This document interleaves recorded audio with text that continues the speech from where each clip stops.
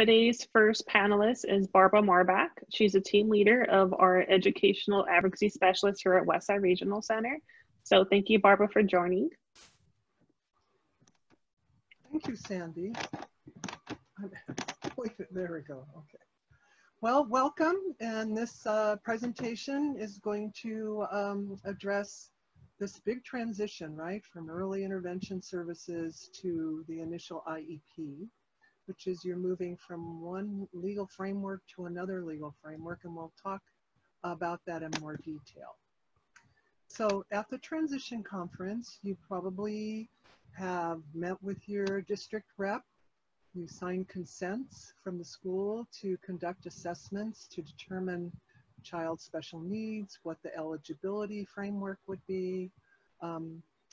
The school district should provide you a little bit of an overview of the process, of the assessment process, and nothing will start until you sign that assessment plan. So the timeline, you're talking about transition and early start. You're going to be moving from a framework of individual family service plan, or IFSP, to the IEP. You should discuss your vision of what you see your child doing for these preschool ages from 3 to 5. You'll talk about what assessments will be done. Your regional center provider or service provider should have a lot of assessment information, and it would be important for you to share that as well. There's a timeline for assessments in regards to the Individuals with Disability Education Act that the IEP framework is under. You have 15 days to consider the assessment plan. Once you sign the assessment plan, it starts a timeline of 60 days. So in other words, once you sign that consent to assess, you should be sitting down at an IEP meeting within 60 days, not counting school vacation or off time. In this COVID time, the timelines are being held to. It's just looking a little different, and we'll talk more about that later. Once you have an IEP and you've signed an agreement, it should be implemented immediately. And then they're reviewed, IEPs are reviewed once every year, unless something significantly changes, your child has medical issues, you're moving, something, you can call an IEP. It's better to do that, send an email. Once you send an email to the requesting an IEP, the school district contractor has 30 days to respond with an IEP date. Okay, so this is the big shift, the difference between early intervention and special education program. Can be a little confusing, so I'd like to kind of share how they're alike. So they both work with parents, and they both are individual services. As you're familiar with, the IFSP, Individual Family Service Plan, is the early start framework. The special education framework is the IEP. Both provide individualized services for your child, and both have trained staff and specialists that work with children. Both have a team collaborative approach. How they're different, as you can see, early intervention services are in the natural environment. You know, they could be provided at home, on the playground, at daycare, basically where your child is. They are individualized, and it's typically a 1 to 2 times a week per service. And it's requested and required that the parent be present during services. Special education's a big shift. It's in a preschool classroom, so there will be other children there. Most services are provided in groups. There are situations when you have related services that call for individualized intervention, and we'll talk more about that later on. Preschool services there, and they're usually 5 times a week or 3 times a week. It depends on the program that your child is eligible for. And we like parents to collaborate, but not necessarily be present during services. Most practitioners feel it's important to collaborate and talk with the parents, but during intervention, it can be a great distraction for the student. Another way they're different is early start, as you know, is developmentally based. So we look at skills developing and walking, reaching, rolling, thinking, communication, self-help, emotional, that they're all based on where the child's at. Special education services are educationally native. What does it's a much more limited perspective. What does a child need to access the preschool curriculum? So it would be helpful to be familiar with the preschool curriculum. Okay. They're also different than what we have for early intervention is IFSP. And for special education, it's an IEP. It's a contract to deliver services. If your child is over 3 and will stay with regional center, has enough of a need to be stay with regional center, there'll be another document that will be developed through the regional center specifically for regional center services, and that's called the IPP. Okay, so the law of the framework for the IEP is the Special Education Individuals with Disability Education Act, IDEA. When a child moves forward from early intervention to special ed, she's going to receive, may or may not receive the same services. The time and frequency may be reduced. Preschool, as we talked about, is very language-based and social skills focused, so some of those specific skills will be decreased or at least addressed in the classroom environment. The child no longer qualifies for the service.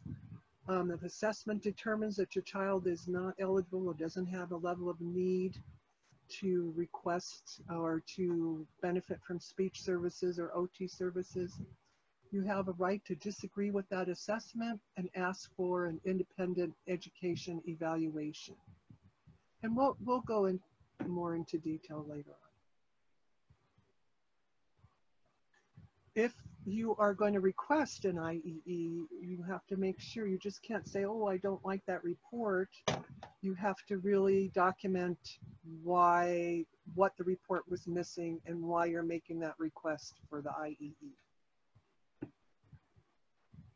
So special education is an umbrella of services. It's not a specific place.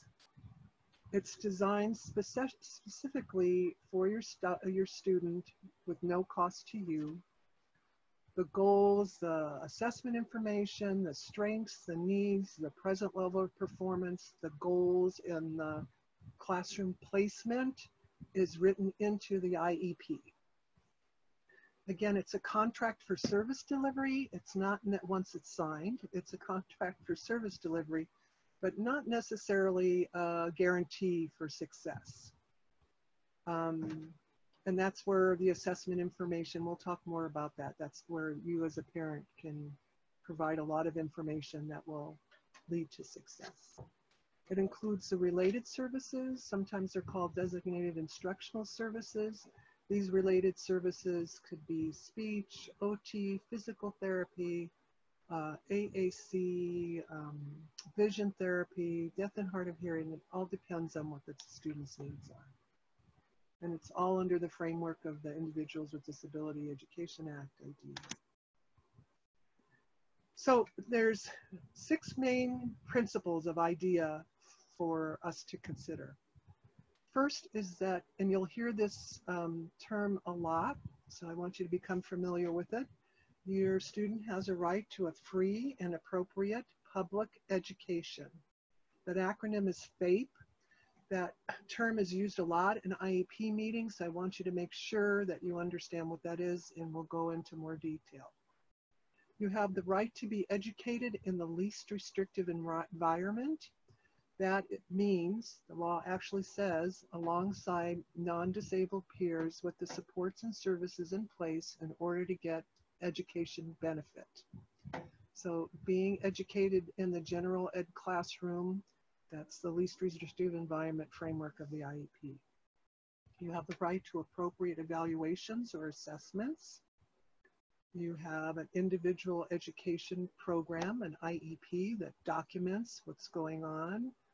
So everybody knows what goals are being worked on, what the child is learning, and so we can see measurement. It's parent and student participation in the decision process. Of course, your student is probably not going to be participating too much, other than maybe having a very, very difficult time that will get your attention, that will call you to have a IEP meeting. And if there's areas, if you disagree, there's a framework, a due process and procedural safeguard framework, and we'll go into that in more detail later. So a right to a free and appropriate education, FAPE, in the least restrictive environment based on appropriate and free assessments, documented in an IEP document with your participation, and if you disagree, there's a framework for disagreeing to get resolution. Okay, the IEP process. We talked about assessments briefly. You could tell me about this now, right? No, okay. Just teasing. So you have the plan to consider. You want to review it and sign it. 15 days, don't take longer than 15 days to review the plan. You want to sign it. When you sign it, you want to keep a copy of that assessment plan that you signed. That starts the 60-day timeline. IEP is held, and after you sign it, it's implemented and it's reviewed at least annually, but could be more often if the need calls for it. So a little bit more about assessments or evaluations. They help determine if the child is eligible for special education services and what services are needed to access the curriculum. So it's kind of, especially for your initial IEP, there's two frameworks. How are you going to be eligible for special education? Some districts have sort of a generic eligibility category called developmentally delayed, but some districts don't. So it could be that if your child and the assessment information determines that your child has autistic-like behaviors, it could be an eligibility of autism. It could be an eligibility of intellectual disability. It could be an eligibility of specific learning disability. But you'll have time to discuss this when we're in the IEP. There should be multiple assessments to use to determine eligibility, just not one person's opinion. And the child must be assessed in all areas of disability, suspected disability. The assessment plan that you have 15 days to consider will tell you what assessments will be used and who the examiner or the assessor is. And again, if you feel like the assessment is not capturing your child at all, you would bring that to their attention of what they missed, and you can request an independent education evaluation, IEE. And we'll talk more about that. There must be ongoing assessment. So there's an initial assessment in terms of eligibility. Yes, you're eligible for special education. Then the IEP goals you write, those are looked on as ongoing assessments too. So once a goal, you write a goal for a year, and then they're looked at, broken down every 3 months, 4 months, in smaller increments to look at, see if your child is making progress. There are also typical preschool, typical school has report card periods, usually every 5 or 6 weeks. You should be getting an update as well based on the IEP. Not a new IEP, just progress on the goals.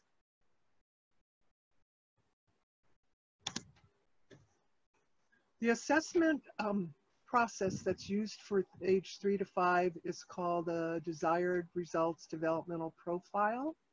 You can see the link at the bottom of the slide, give you more information.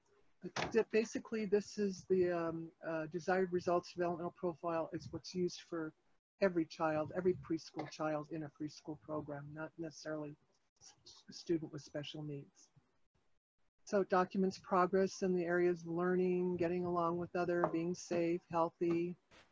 It's based on observations of your child in a typical everyday activities with familiar people. Special education service provider or speaker, the teacher or the OT can actually do the assessment. Your child's teachers may be asked to share observation if your child is in a typical preschool now and you just become eligible for special education. Your child's teacher could write a letter or share observations on how your child is doing in that environment. And among typical preschoolers, the desired results developmental profile are done 2 times a year, fall and spring, on all children in public school ages 3 to 5. It also includes a family survey that teachers use to ensure families' needs are being met.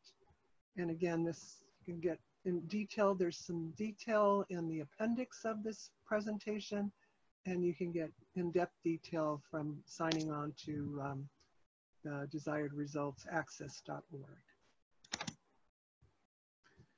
Okay, well, the IEP is really an opportunity to collaborate with your school team and teacher, get to know them. It's an opportunity for you to provide input into the design of the IEP. You can share your special perceptions, you know, where you see your child going, what's important to you and your child as a family, and work creatively with your teacher and providers. You do have, as parents, responsibilities. You have to develop, or you should, it would be in your best interest, to develop a partnership with the school and the providers. Ask for an explanation of anything of the process or plan that you don't understand. You want to make sure the goals are specific and related to what your child's needs are. You want to make sure that your child, as part of their program, is included with same age peers as much as appropriate.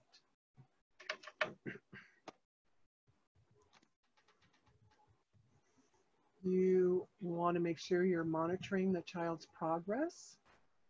You can do this by collaborating with your providers or your teachers, but I would recommend that you set up a time to talk with them either by phone or meeting. Don't assume that you can have 5 minutes of their service delivery time with your student to talk with you. If you have big issues, other than, you know, if you have big concerns or big issues or you need clarification on an issue, ask for a time when you can have a phone call or an email or meet. Just don't assume you can do it during your students' therapy time. You want to try to resolve issues directly with the school providers. Don't let things get out of hand or get really blown up. Try to work directly with the providers. If a phone call or discussion doesn't seem to address your needs, then you can start documenting and ask questions in an email. And that way you'll have documentation if you need to for the next step. You want to make sure you keep your educational and relevant medical records together. We highly recommend to use a 3-ring notebook, have indexes, put the medical information in one, put the school information in another, so that's right and available and easy to use. And you want to participate in support groups and connect with other parents. So you have those were your responsibilities. Here are your rights. You have your right to participate. You have the right to get prior written notice. That means they need to inform you, the school district education agency needs to inform you of what they're going to do, make any changes, but they can't make any changes without your consent. Or you can refuse consent and go to a meeting and discuss it. You have a right to non-discriminatory assessments. Your child can be assessed in their own language. You have a right to receive IEEs, as we talked about. and to access educational records. You can bring a friend or someone to support, a support person. You know, I'll just do a little bit about our education support services. This is the role that we have specifically, is to assist families with IEP process. So you can bring someone to help you for support to the meeting. You have a right to have copies of the IEP and all the assessments and reports at no cost, and have the IEP implemented as soon as possible after it's signed by you in agreement. You can have the IEP scheduled at a mutually agreed upon time. You don't have to take, 7 a.m. I can only offer you 7 a.m. because the teacher has to teach the rest of the class. You have a right to have the IEP scheduled at a time that works for you. That's reasonable. You have a right to have independent language or sign interpreter or a translator or interpreter available for you if needed. And you do an annual review of the IEP. If certain circumstances change, you can have an IEP sooner than a year. And then you have a right to due process if things don't, if you're in disagreement with something. Preparation for the IEP meeting does not have to be difficult or time consuming. Even though it usually is, we're helping you so this could go a little smoother, but seeing that this is your first IEP, you know, there's a lot of emotionality attached to it. And sometimes families feel like their whole family is under a microscope, so don't get over concerned. That's sort of a typical feeling, and that's what we're about today, to help you prepare for it. So you can do it. So you want to create and keep up to date the binder we talked about that contains all of your child's records. So you want to categorize by assessment, communication logs that you're having with your teacher and provider, educally related medical information. I mean, it's obvious if your child has more significant medical challenges, a G-tube or a trach or allergies or a seizure disorder medication regimes, that can all be talked about and shared and developed in a healthcare plan as part of the IEP. You have the right to have progress reports. So we have read the reports in caps. The other thing I want to really highlight is when you're exiting your early start framework, your early intervention framework, you're going to receive summary reports from your providers. It's very important that you get familiar and read those reports. They have a lot of information that can be translated into the special education arena. And if you are in a place where you have time and you've developed a collaborative rapport with your provider, you can ask for a time to sit down and have them maybe suggest some draft goals that you can consider and present to the team. So use your providers while you have them, but be respectful of their time and be a good collaborator. And then you can prepare your own parent report, and we'll talk more about that. So you want, just as I said, you want to know what services are being provided now under early intervention and what the goals are and how can these goals be translated into academic goals. So the first thing, when you get contacted by your school district assessor, you want to tell them right at that time that you are requesting copies of assessments prior to the IEP meeting. Also, remember we talked about the assessment plan that you're going to sign and give consent. You can write an asterisk in the bottom where your signature is and say, I request copies of the assessments 4 days prior to the IEP. Legally, the district has 4 days to give them to you prior to the IEP. It's really important to be able to look at the assessments prior to the IEP for a couple of reasons. One, the meeting won't take so long because you're not going to be reviewing the assessments in the meeting. You'll be somewhat familiar. You can do summaries. And two, you'll have a big picture of what's going on, so everything won't be a shock when you hear it for the first time. Okay. You want to make sure you bring someone with you, someone just to take notes, or someone for moral support, someone that can hear what's being said as well. You can also audio tape the IEP, but to do that, you have to give 24-hour notice in writing. So when you sign your assessment plan, you can write on there too that you intend to audio tape the IEP.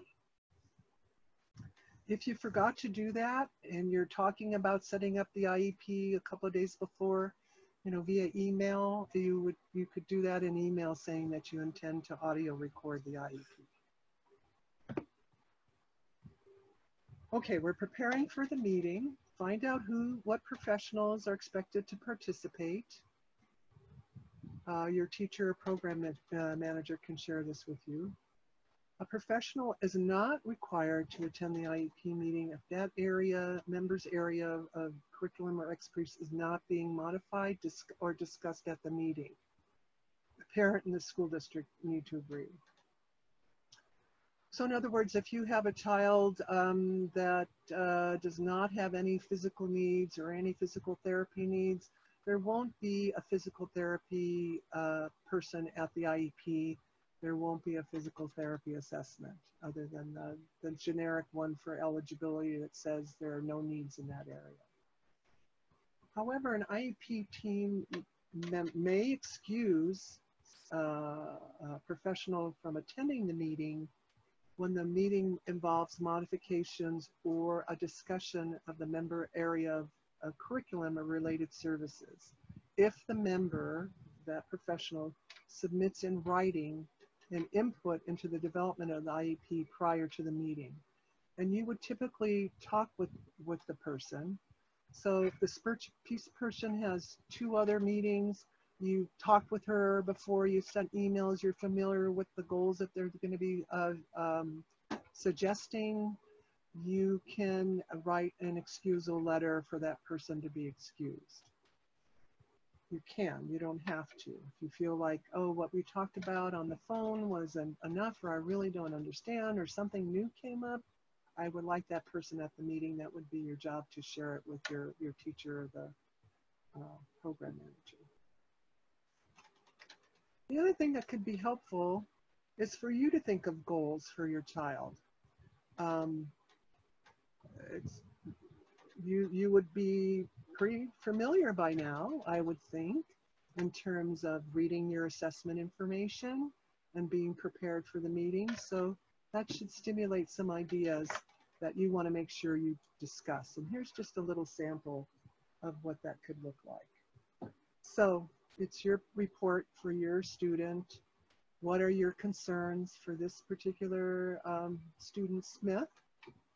The following directions: social interactions, behavior or stress associated with stress at school are real big concerns. One of the things in terms of following directions would be, let's make sure we have eye contact. You can write a goal for eye contact. You can write a goal for participating in a playground game or participating in a group of 3. You can write a behavior goal around controlling outbursts, and that would be part of the IEP under a behavior intervention plan, which would talk about the antecedents and the function of the behavior and the consequence. We'll go more into that. So remember, you're the expert. You're not handing over the whole plate to a teacher. You're an important team member. Yeah, you might not know the terminology. It might be all new, but you know what your child, and you know what your child can and can't do, and what you want your child to learn to do. And those are all things that you should share in the meeting.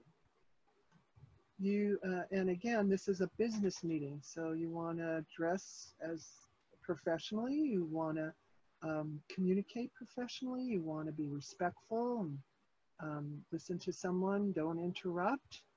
I'll talk about this later. And a good icebreaker, and especially some of these IEP team, initial IEP team folks are doing, 2, 3 4 meetings a day. So snacks are extremely welcome. Not required, but an addition that's really appreciated. Okay, so team members might write drafts of goals prior to the meeting. You're not required to accept the goals that you had no part developing. However, if they're really good goals and you see how they would work, or if you want to say, oh, I think they need physical prompts instead of verbal prompts, you can share that information. So if someone plops down a goal without discussion, oh, here are my goals, you can say, oh, can we talk about these a little bit, please? Can you help me understand what you mean? So those are your questions. If the district does not want to include something on what you're requesting, ask them why. Can you clarify? Why are you refusing this? Why is it unnecessary? I usually review things 3 times. So what you're saying, do I understand you're saying X, Y, Z? Or, oh, could you help clarify? So what you mean is, ask these kind of questions. After I kind of visit this around 3 times, and if you don't get any movement or they're just staying what they're staying, well, then you have an issue to move forward with when you're at the place when we're talking about due process. So the other thing that would be helpful is why put that refusal in writing. And then that again, you can take detailed notes of the conversation and you can discuss, and that can be a point of disagreement. So the framework goes, you review the assessment information.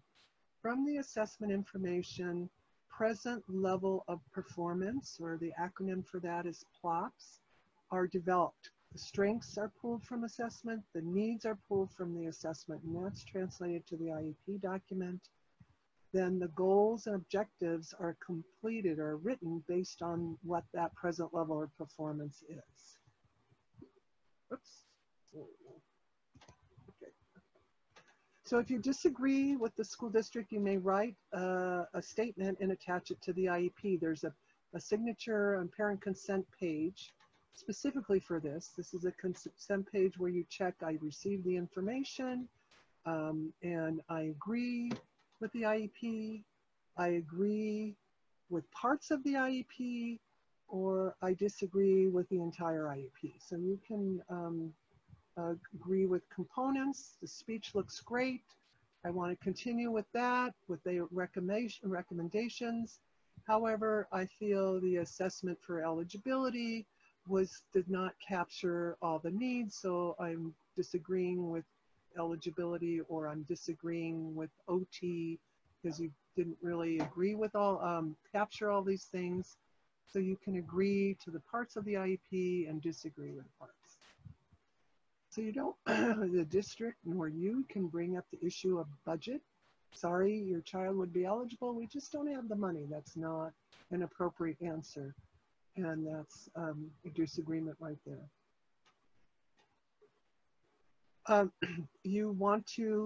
We highly recommend that you take the IEP home and consider it.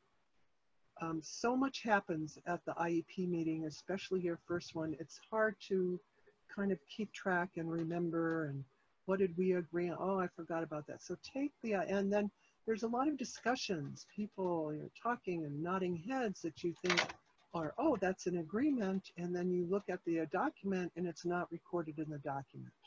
So it's very important. Take it home before signing, review it with your partner. However, you should return it within a week. If you don't like the IEP and you don't sign in disagreement, and you don't sign the IEP at all, even in disagreement, nothing will happen. Your child will not start a program, special ed program. So you have to sign specifically an agreement or specifically in disagreement and move on to the next step. But just saying, I'll show them, I won't sign the document, it's not going to serve you or your child at all. So we want you to ask questions, but it's important to understand the framework, so the circular issue around this. So what question, the what question is what is recommended? What service, what intervention, what's recommended? Why is it recommended?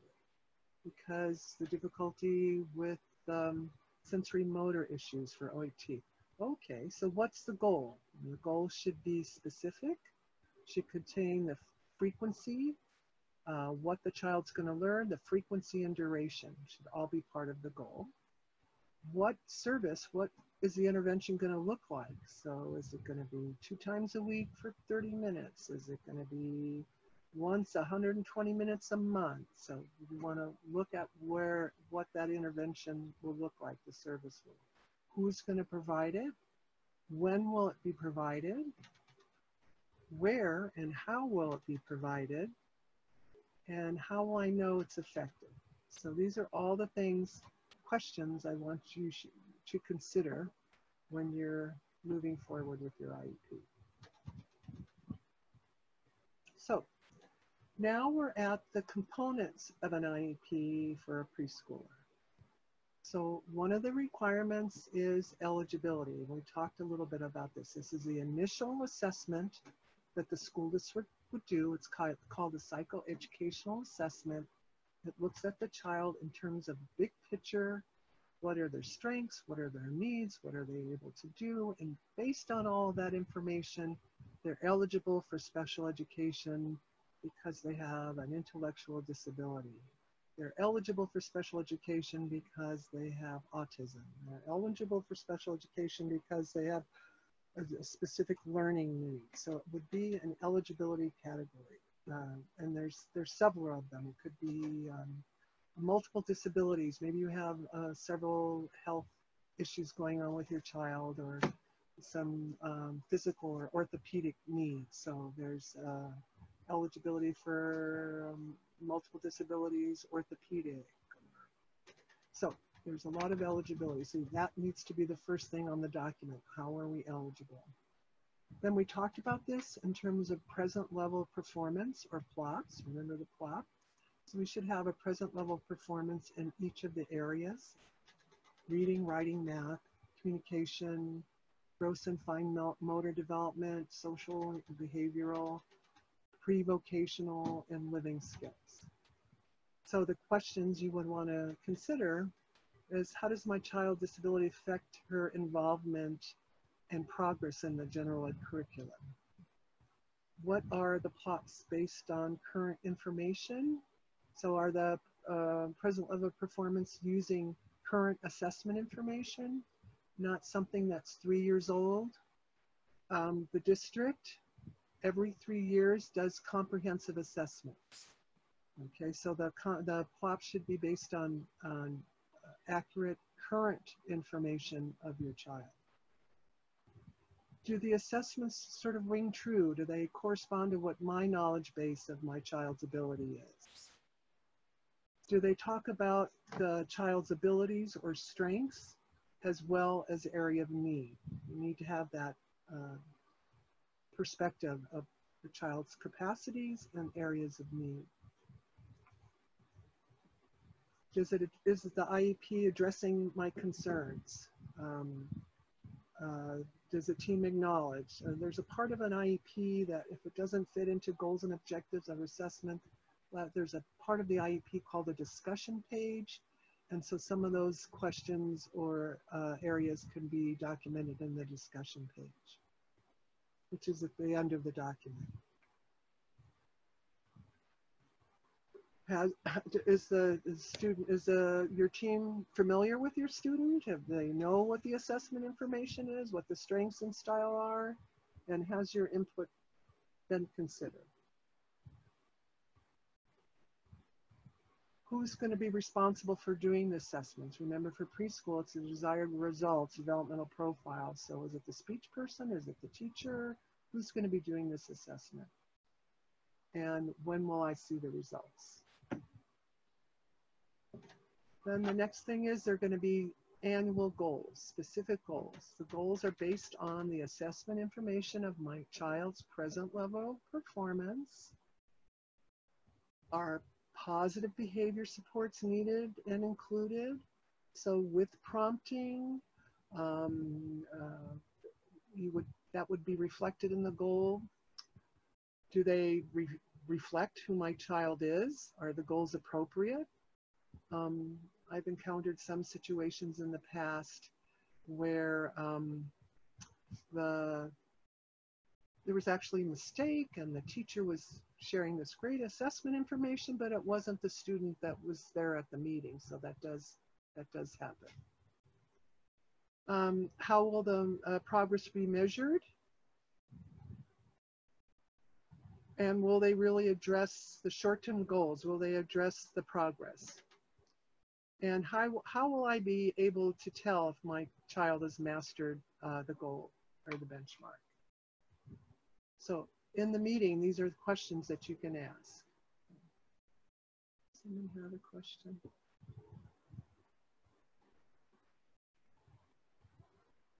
Okay.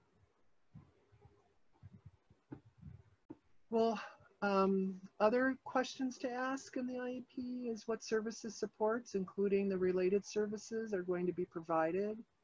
We talked about this: when, where, how, with whom, how long, how often. What makes the placement appropriate for your child? This is the FAPE offer. Remember, free and appropriate, it includes placement, services, frequency, duration, any accommodations, supplementary aids, any accommodations or modifications, and if your child is eligible for summer school, and if your child will need transportation services. So in the case where you have an IEP, you wrote your annual goals. Oh, let me finish this part first. Okay.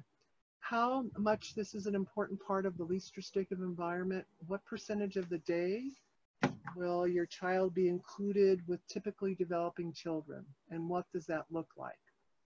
So most schools, well, of course for preschool it's a little different, but just saying recess or nutrition time and having a child with social difficulty in with typical peers at typical recess time, but if they're off in the corner, you know, picking up leaves and eating leaves, that's not an appropriate peer interaction. So if that's happening, you can have an IEP and ask for support, intervention, support that your child would have during those unstructured times to help facilitate a conversation or help to play appropriately. Okay. Does your child need mental health services, and are they included in the IEP? And again, for preschoolers, I don't know. How will I, and how and when will I be informed of my child's progress? So you should tell me right now, because we reviewed this, but you would be reviewing it every 3 months in terms of those goals.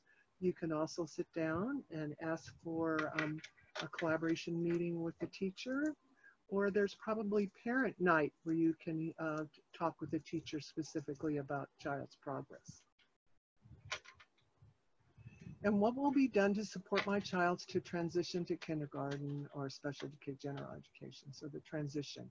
Oftentimes, if we're talking about transitioning a student into a general ed setting once they've been in more self-contained, that can be something that you can write on the IEP that you do for a period of a time. Like you start for an hour a day, and over time to build up capacity, you can increase it by 15 minutes or 20, whatever is appropriate. So know that you can do systematic transitions. However, if you're 5 and you're transitioning to kindergarten, as I talked about before, comprehensive assessments will be done. They will be academic assessments. They won't be from the realm of desired results developmental profile. They will be more specifically special education academic assessments. They'll look different because at K, you're accessing the core curriculum. There's 2 types of curriculum once you're in typical school. From kindergarten on, there's what we call the core curriculum. This is the core curriculum content, academic content that leads to a diploma once the student's in high school. There's the alternative curriculum, and this is based more on functional learning skills in a functional context. And a student on this curriculum and stay on this curriculum is eligible for special education services until age 22. Those last two, from 19 to 22, specifically focuses on transition skills, work skills, vocational skills, life skills. So that's a big difference in the curriculum.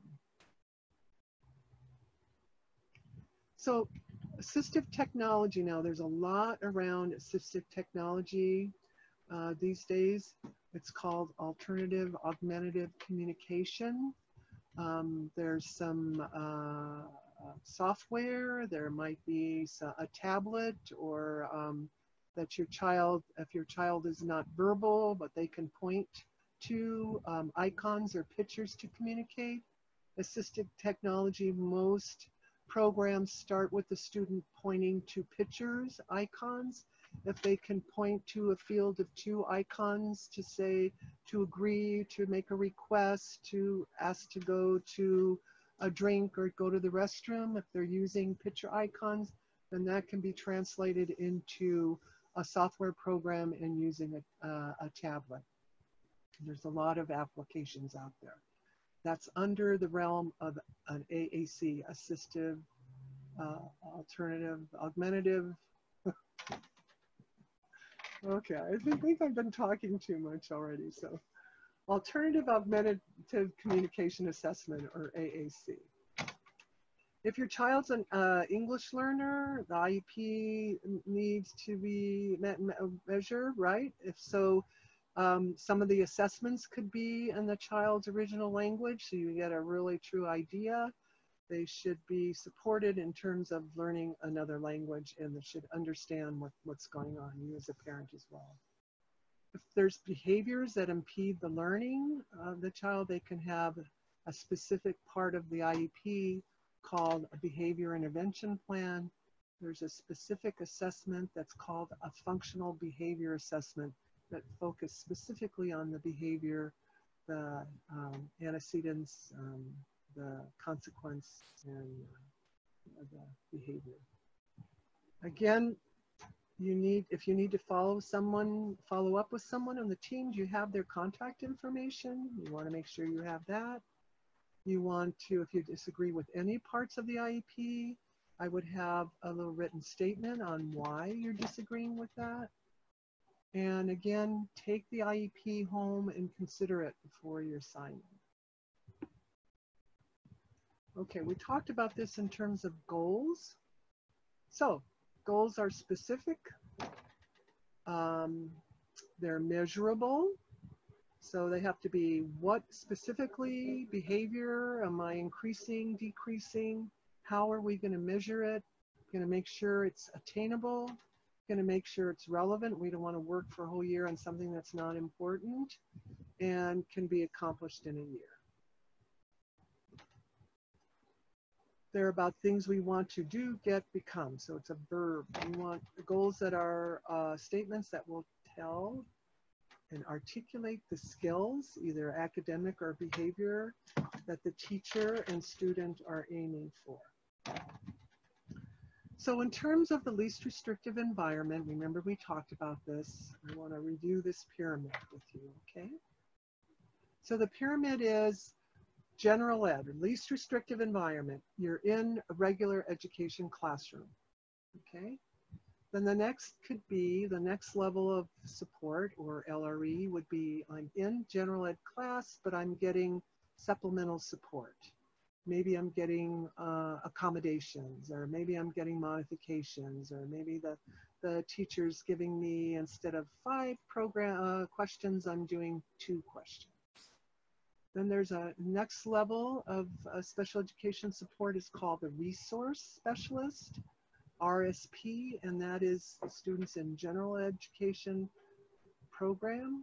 And there's a special ed teacher that assists the general ed teacher with the curriculum. So They break it down, the RSP breaks it down into smaller chunks, or focus on if the child is behind in reading, but the rest of the general ed participation is great, they can address the reading part of the needs. So this is called RSP, and it's in addition to the general education placement. So typically the students in a general education placement, resource teacher is an augment that's either a pull-out or a push-in service around academics. And the next level of least restrictive environment is the special day class. It's either called SDC, special day class. Some schools call it self-contained classrooms, but this is where you have a special education teacher. You're in a class with that teacher, and there's other students with special needs in that class. Then, and it could be it's for the entire day. Then the next level of more restrictive is a non-public school placement. So these are schools that every student in the school has an IEP. Sometimes the schools specialize in a particular disability area like autism. So the plus is you have a school, the entire school understands the framework of autism. The not so plus is there are not going to be any typical peers in that school that your child's going to have appropriate role models or appropriate speech models. So that's the two things to balance. The next more restrictive thing is instruction for home, hospital, or institution. So if your child is medically fragile, medication-resistant seizure disorder, is extremely vulnerable to infections, you would want to have the teacher come to your home, or if it's been hospitalized for 3 months at a time because of surgery, or you can actually have special education service delivery in the hospital. And then the most restricted would what we would call residential placement. There are some schools, especially kids that have significant mental health needs, as well as learning needs, that are residential schools. The school actually lives on campus. So that's the continuum of placement. So that would be part of the FAPE. Another part of FAPE is, what are the related services?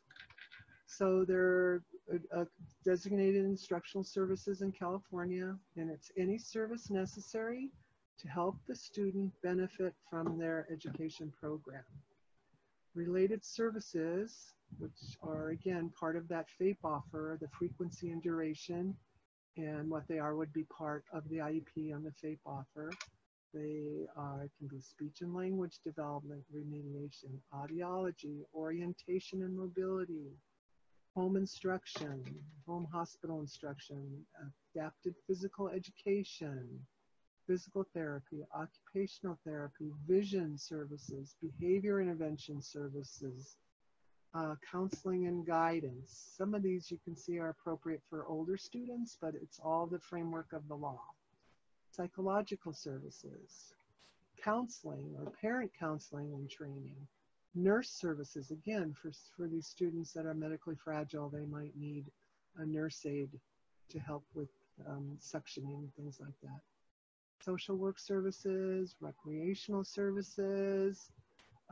There are low incidence disabilities, such as those with vision issues, visually impaired or hearing impaired, interpretation services, and transportation, typically for students in special day classes. Okay, so now we're going to look at how preschool, special education preschool services are different in terms of the related services from early intervention versus an IEP. So you were getting occupational therapy or physical therapy at home under early intervention or via your insurance. That's happening now. A lot of families can access these therapies through their insurance while they're in a special education program. The insurance would either work in their clinic or at home, those related services. They wouldn't necessarily work in the school environment.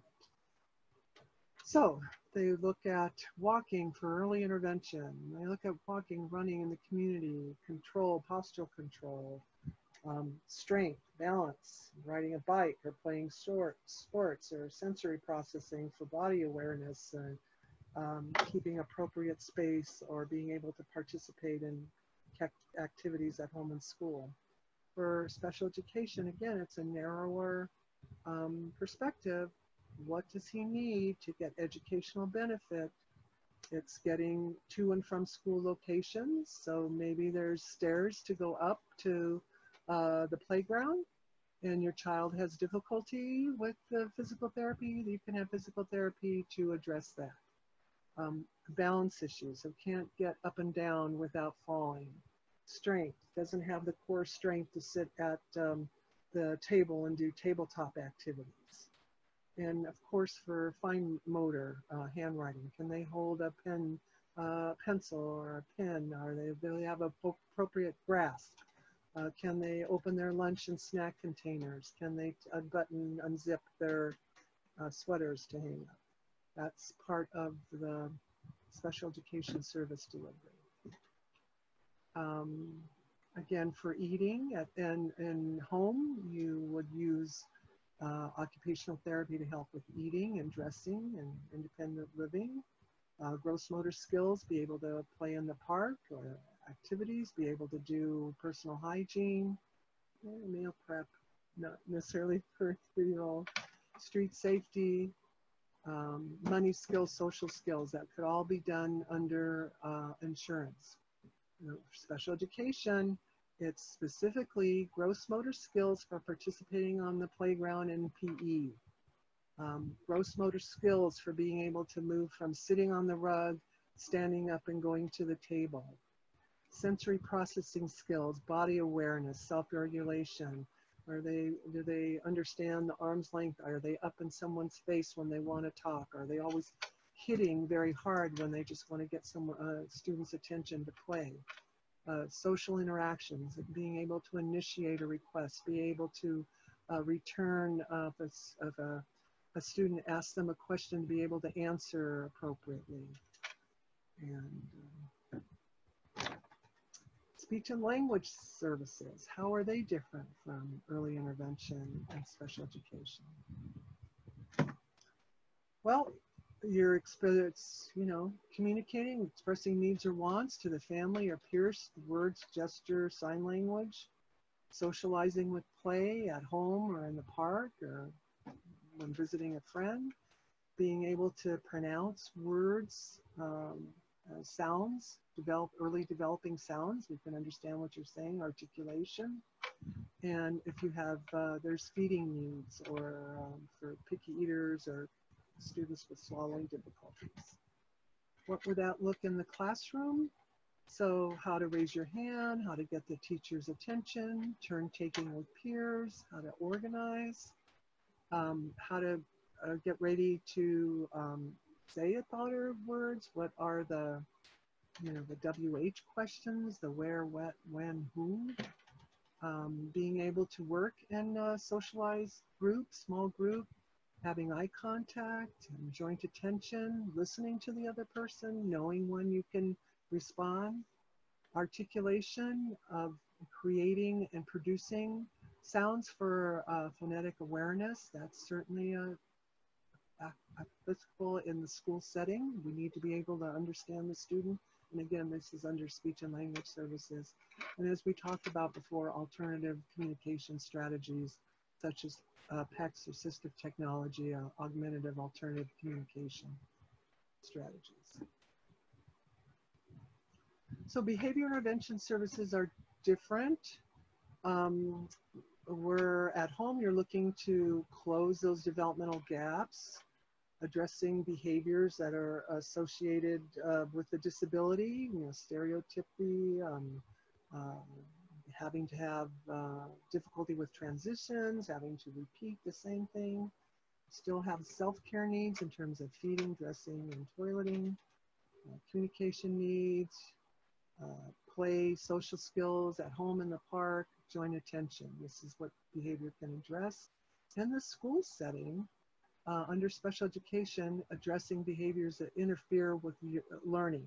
So yes, it could be a stereotypy. It could be inattention. It could be being so structured and not wanting to interrupt your routine. All that we see in special education and could be addressed with behaviors. Of course, safety concern. If a student wants to elope or walk away or leave, or is so frustrated they start hitting themselves or head banging or biting their hand or hitting other students. Working with how to be appropriate in the group and ask questions and be reciprocal. Those can all be addressed in special education. Related services, again, for behavior intervention services, it's a framework called ABA. They may be offered as part of the IEP. If you're doing behavior, there's something called a behavior support plan or a behavior intervention plan, both the same things, and can include specific evidence-based practices. And again, in the end of this presentation, in the appendix, we have links to what evidence-based practices are, and so you can have that information. It's through the Autism National Professional Development Center, Captain, you'll see, we'll go through the link. And they need to be implemented by a trained educational team. So there will either be an ABA, a behaviorist that's teaching the teacher what to do, or there could be, if the child has major significant behavior issues in terms of what we talked about, the aggression, the self-injury, they may qualify for a specific behavior aid. So remember, here it's worth reviewing, right? What is recommended, why, to address what need, how, what is the goal that's going to address that need, what will that service look like, who's going to do it, how often, and where will it be provided, and when will it start, how will I know it's really making a difference, it's effective, and then once you would make progress, child would gain some skills, and then you would write a goal for that next level of learning based on what the child just learned. Okay, I see that there's a couple of questions here, so I'm going to go look at the questions. In case my child will reach her goals written in the IEP sooner than the next IEP meeting, is it possible to have the next IEP meeting sooner, earlier? Yes. Okay, so I guess I am answering right. Yes. So if your child meets their IEP goals, then you talk with the teacher. You can have amendment IEP specifically just to write the goals that they've already addressed. So, and this, again, this would be if you just have your IEP, you wrote goals in 3 months, the student has blown everybody away because she's met all her goals, then you can come, you don't have to have the whole team, you can do it just with the teacher or just with the speech person, the goals that she met, and write new goals. And that could be an amendment to the IEP. Okay. Do public schools, do all public schools accept students with special needs IEP? Do we need to go through permit application if we would like to choose other schools than our local one? Okay. So in this situation, it's where you live is the school district that you're communicating with. If the school district programs that they're offering you are not appropriate for your child, you can document how they're not appropriate for your child, then you would use the due process piece to change schools or to access another school or program that would meet the child's needs. But it can't be, I don't like this school because it's in such and such an area. That is not an appropriate reason to change schools. You have to talk about how this program is not specifically appropriate for your child. And you use the IEP meeting, and then they can address another talk about it and offer or address that need through offering another program. So I'm going to go back to questions now, questions to ask about your preschool class. So things to consider. What is the makeup of the children in the class? Are they mostly typically developing children, or do they have special needs? Are they your same child's age? So this is a toughie, especially if your child is nonverbal. So would it be appropriate to be with other children in the class who are nonverbal so that there's no speech models there? We're not hearing any speech models. We're not being able to practice our speech with another peer because nobody in that class is speaking. So that's something to consider.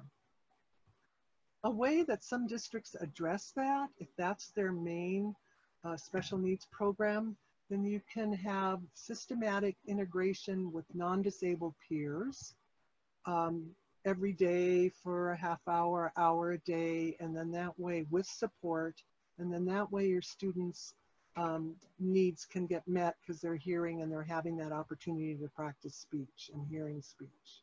Okay? Age appropriate. Typically, more preschool classes are within a year. So for 3-year-olds, you could have 3 or 4-year-olds. Some instances 5 years old. You wouldn't have K. So special day classes usually have students with a year spread. So the K would do K in first grade. Okay. The school district typically provides transportation if you're in a special day class. However, if you're attending your school, your neighborhood school, then transportation typically is not provided. You want to ask how many hours per day, how many days a week, is there summer school? That's all part of your questions that you would need to know. And typically you don't pay for any part of your child's special education.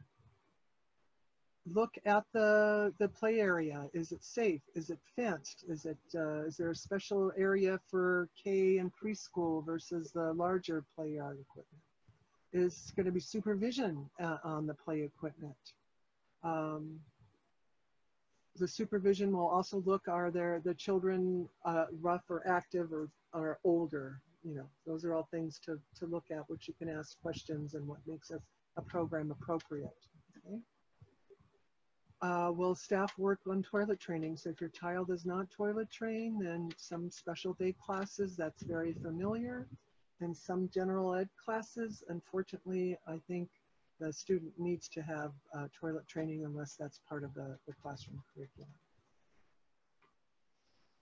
Is there an atmosphere in the classroom? Is there a happy, relaxed feeling? Are the children kind of busy? Are they all engaged in learning activities? If they're not working with the teacher, typically there would be different center areas that they would be participating in, with maybe an adult kind of supervising those areas. Does the staff who speak to children, are they talking with caring and respect? Using people first language, respecting the student as a person? Is the classroom organized and clean and have interesting toys? These are all things to consider. When can you visit? However, can I visit whenever I want to? Typically not. You would have to make arrangements. When can you volunteer in the class? Are parent meetings? How do you communicate with the teacher? These are all things to ask a preschool. So if your child has a special diet or food, requires medicine or a special diet, how will that be delivered? Is that something I bring? If your child has allergies, nut allergies, dairy allergies, where will they be seated so that they would receive, not have that exposure? And is the curriculum the same for all of the students? Is it differentiated in instruction? So, and how much time is spent in instruction, unstructured versus unstructured activities? So I wanted to take this time to talk to you about Westside's education support services. We provide help assist with getting and pursuing a free and appropriate public education with our expertise is in inclusive special education services. We consult with WRC staff, school personnel, we can make visits, and we attend your IEP, we can review documents and assessments, we provide an IEP support group and other training opportunities. So there's 3 of us in our department. I'm Barbara Marbach, I'm the team leader. We're actually just going to take a minute to tell you how I got into this work. I got into this work because I have a son, he's an adult now, but had significant medication needs. He had a medication-resistant seizure disorder and cerebral palsy, was nonverbal. He had a respiratory arrest through a seizure when he was 8 months old that caused pretty significant damage. So nonverbal and intellectual disability, cerebral palsy, and still seizures. So it was a very rough road, and there wasn't a lot of information out there. He was born in '77, so the idea was only in place in 1975, became adapted as a federal law in 1975. So here I had a son with really significant issues, and nobody really was familiar with supporting a student with such significant issues. So I really kind of learned through the school of hard knocks, and then was hired as a 3-month contract on Westside to do IEP trainings and groups and support families. And that was so successful that I got hired as a full-time education advocacy specialist in the early 90s at Westside. And since then, we've really grown as a company. And we have Ron Lopez, who's a specialist, his high expertise, been doing this for many years with early intervention as well as older students. And he's our Spanish speaking rep. And then Fabian also has years of expertise in supporting families with IEPs, and she speaks English and American. This is your team. And again, we have the IEP support group, and we're available to you if you call. Okay, so questions. Let's go to questions. There was a question, Barbara, and it's way earlier on. It said, where can we find examples of goals that are age appropriate? We can find examples of goals. So there's a great resource. It's called California Disability Rights. And they have a document called the Special Education SIR, Special Education Rights and Responsibility Manual. And that would be a great resource in terms of idea.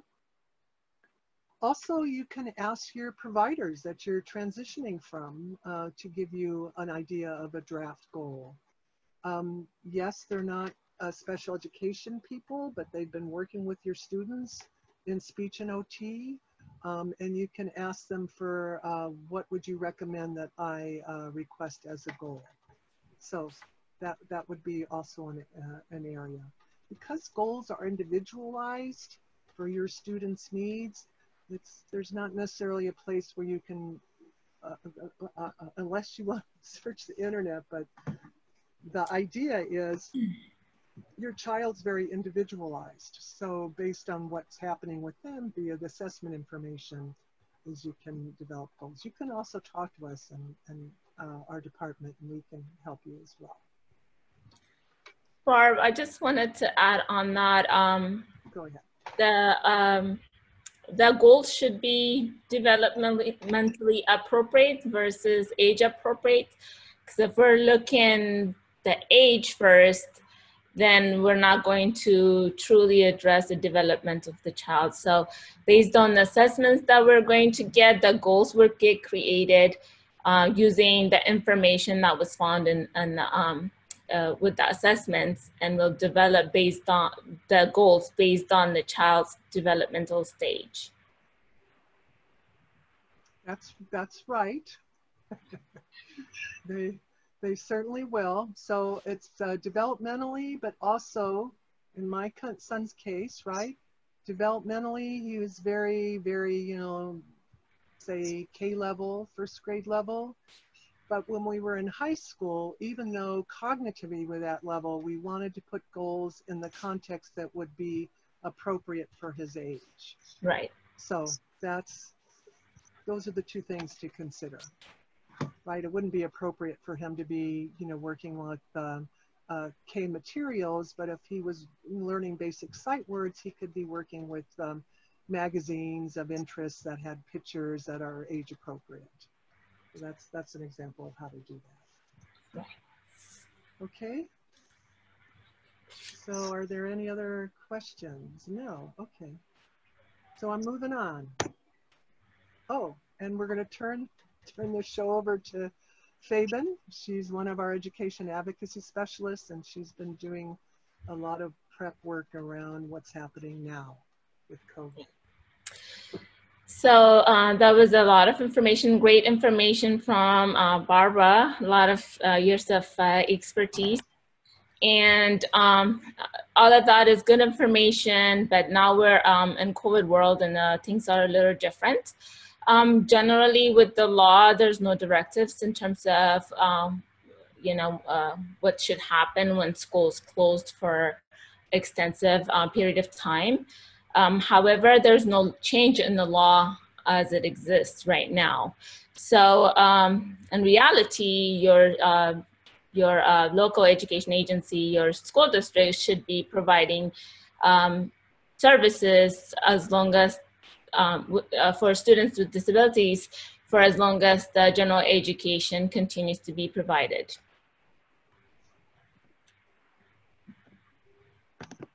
Okay. Okay, I have no control. I'm trying to do it. I don't know what's going on. Okay. Okay, where do we go further? Okay. More? Next? Do you see social okay. factors? Yeah, okay. So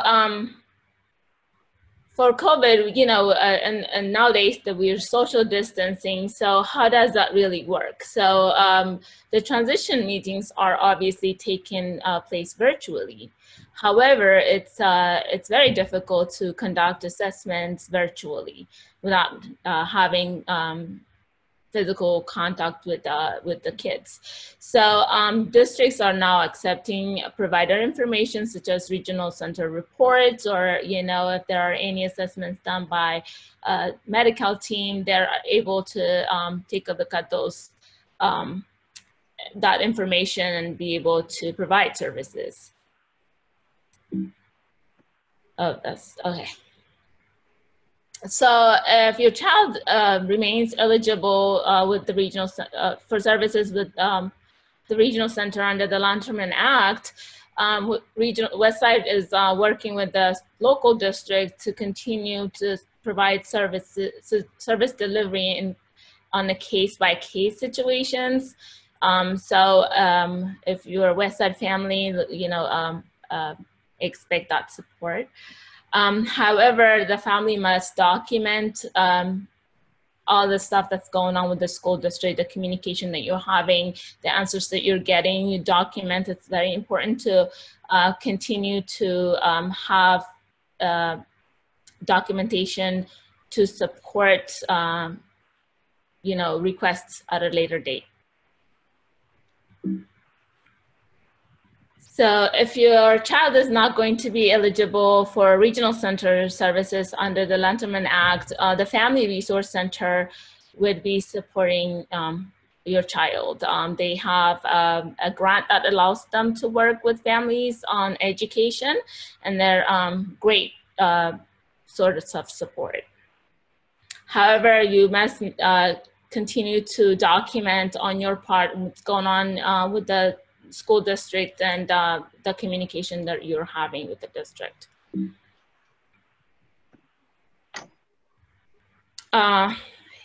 So yes, document. We've provided you with a link that has a sample letter that you can use to to send to the school district that allows you to document the timeline when assessments can be conducted.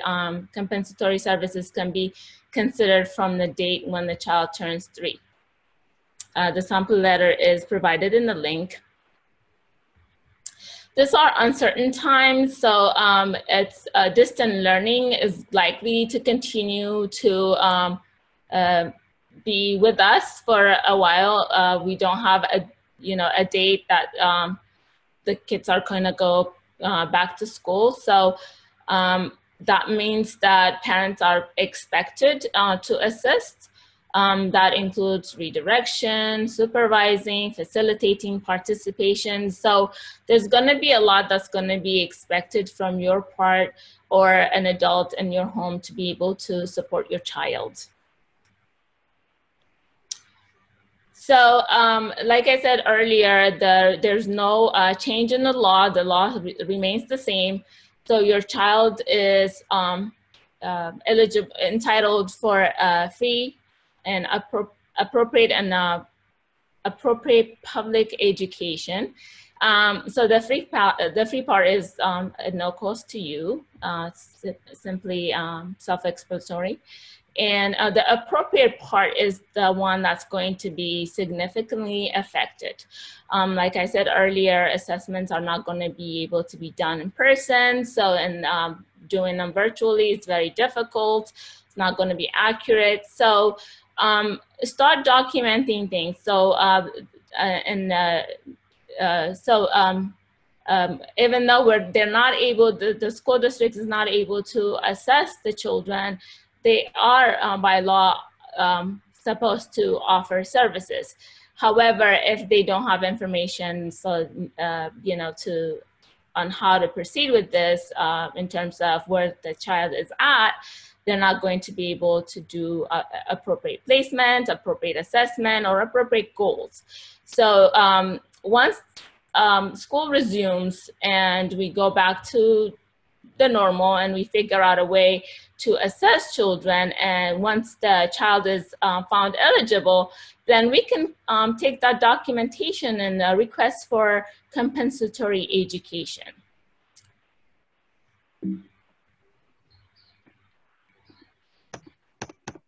What happened? Hold on, let me see. Okay. So what is compensatory education? This happens when your district hasn't provide your child with the appropriate education. Compensatory education is defined as a justifiable form of compensation when a school district does not provide a free and appropriate public education. So documenting and making sure that your child hasn't been getting these services would help you later on once the child is found eligible for a certain service to go back and say, had the child been assessed on a timely basis, then the child would have qualified for these services and would have been getting these services. So, he or she will need to have some compensatory education so they can catch up those hours. So documentation is very important. You make sure that you put in writing what the child is getting and is not getting on a daily basis. So there are two ways that compensatory education can take place. One is the hours missed. So if your child is, found eligible for an hour of speech, but they haven't gotten the services due to COVID, not being able, the school district not being able to assess the child to provide that service, then we can go back and ask, he should have been getting this service for this long, but didn't get it. So we can calculate the hours and request for those hours to be made up.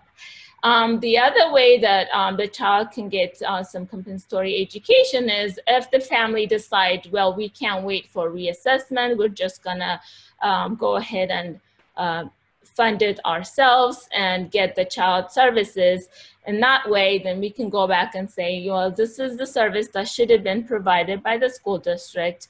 However, because of a lack of assessments and not being able to provide the services, the child didn't receive it from the school district. However, the parents did pay for it, so we can ask for reimbursement. Those are the two ways that the child can get compensatory education.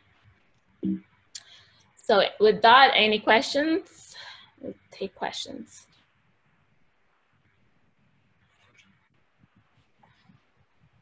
No, how about Sandy? Do you have questions? No questions on my part. Just a reminder for everyone to click on the Q&A box on your screen and submit any questions at this time. Okay, so we're going back here. Okay, and Fabian, just, you can bounce in, right? I don't have to turn it. Yes. Okay. Therapy services. So we talked about this in terms of the difference between insurance funded clinical services based on medical model or what they receive from the school district.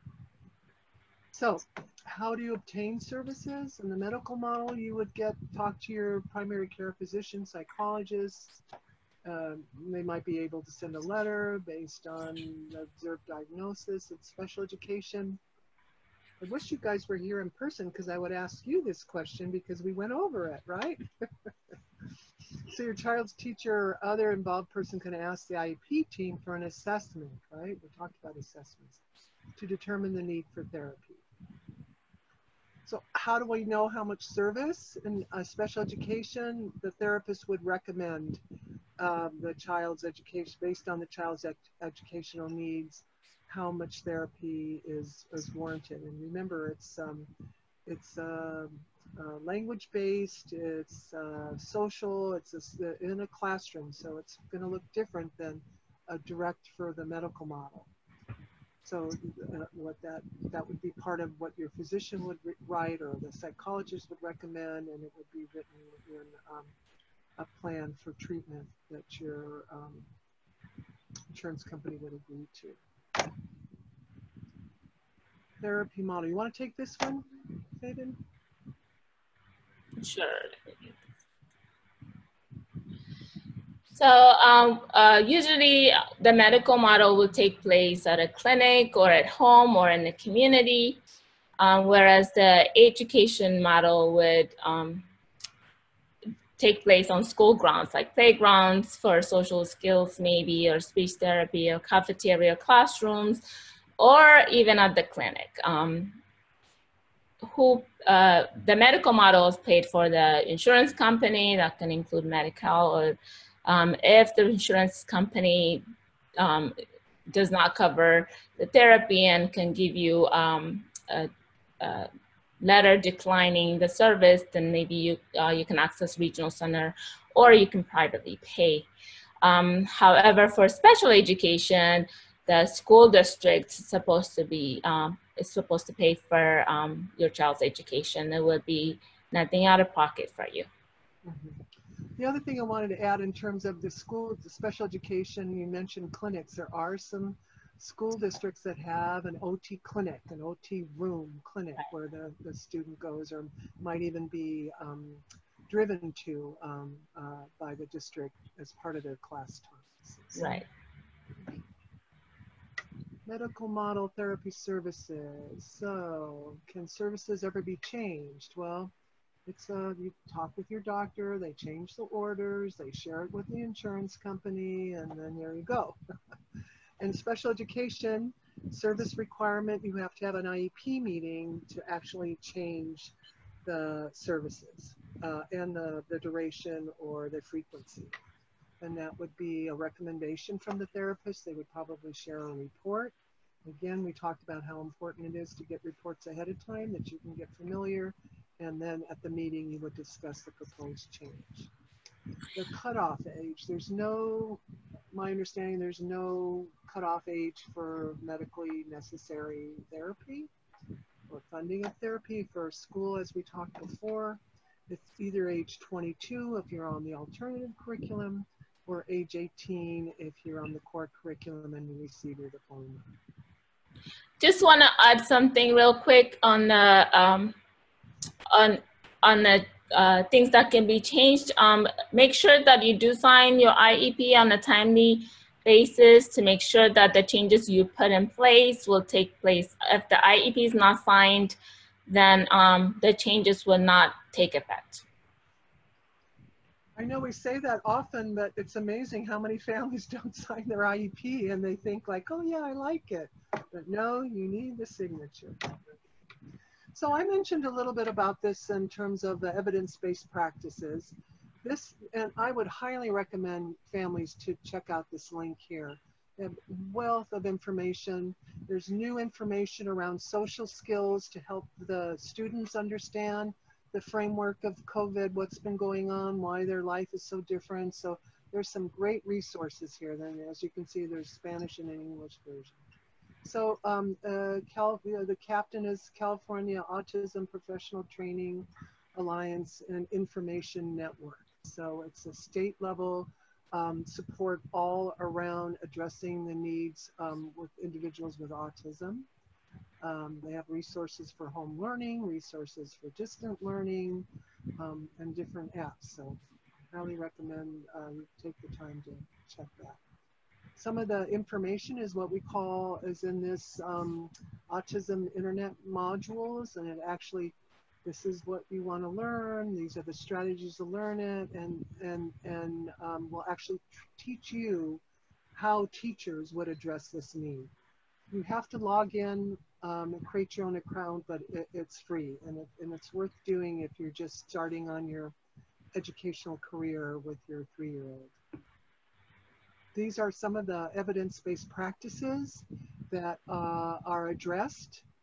So the other thing we talked about for the 3 to 5-year-olds is the assessment model that they use, and this is the desired results developmental profile. These are the adaptations to look at in terms of, these are the areas that the desired results looks at. Self-concept, social interpersonal skills, self-regulation, language, learning, cognitive competence, math skills, literacy skills, motor skills, and health and safety. And there are some adaptations. So this is augmentative communication. This is an example of a switch system. And again, I explain now more and more 3-year-olds, 4-year-olds are familiar with screens or with tablets. Now there's a lot of this information in terms of if the child has the fine motor skills to hit an icon on the tablet, that can work. If they're still developing skills, then we have things called switches, which is like a Big Mac switch, which is more of a situation like that. So that's, do you want to, let's see that we have another question. Let's see. Okay. So someone's asking where to find these, and I think Sandy can talk about that when we're done and we go to the next question segment. So another, this is for a kiddo with vision impairment. And so you can see that there's an accommodation or a modification of a panel over the keyboard, so the student can only hit certain keys.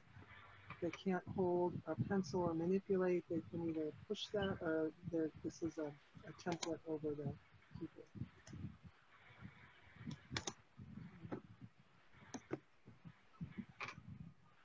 So adjustments for vision issues, vision support. You can see this is an example of a lighted background with large letters and numbers. So that's an appropriate accommodation if that's the child's needs. Assistive equipment, you can notice that she's got scissors with a loop hand, a loop at the end, so they don't have to be open right away. Some places have left-handed scissors, so it's easier for the student to participate. And again, the area of need in terms of if you've got really limited motor ability, where you position the students so they can access the materials and use the parts of their body that they can use is critical too.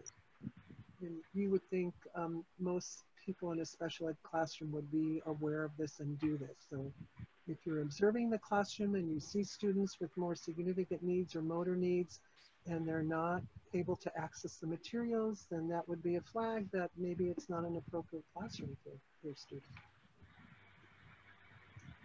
Okay, increasing and decreasing sensory input. So this is kind of a part of sensory integration that might take place in an OT room or an OT clinic, and it's the rocking back and forth that helps mediate that sensory difficulty. So also a recognition that a child might demonstrate mastery of a skill in a way that's unique in terms of how they would communicate. So maybe she's leaning or pointing to a question. Maybe she needs to look away because eye contact is still difficult, but she still can produce the right answer. So we need to look at and understand what alternative responses would look like. Okay, I think we're turning it over to Sandy. And just to remind everyone that we do have a resource page, as you see on your screen. So if you go to westsiderc.org, and you click on our resources, you will have resources specifically for infants and for those all the way up to age 5. We also have other types of resources. If you're being affected by COVID-19, we do have a specific resource page. If you go on the front of our website, you'll see a icon that says to click for COVID-19, and you can read everything that you need, like financial, maybe distance learning, anything like that. We do have our Facebook page, an Instagram page as well. So look for us, just type Westside Regional Center. And we also have our YouTube channel. If you just search for Westside Regional Center, and you'll be able to find the videos there once they get posted.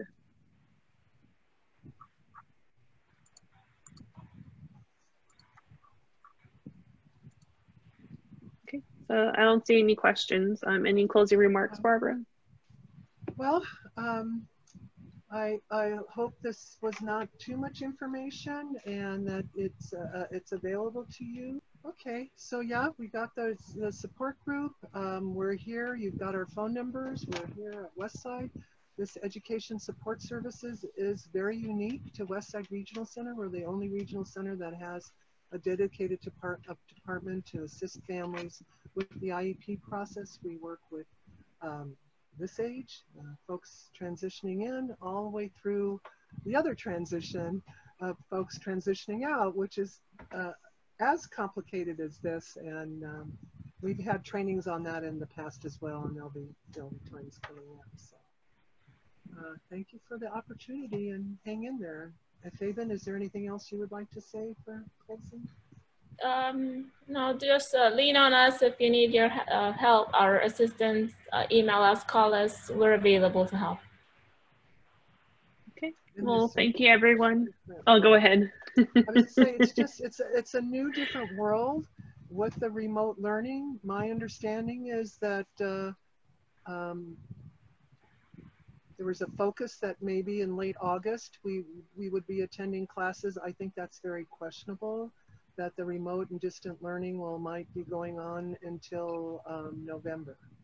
So this is something that's a stress for everybody, but it doesn't mean that you can't access your service or access your speech or your OT. It just will look a little different. So we're here to help. And thanks again, Sandy, and Rhiannon for pulling this all together.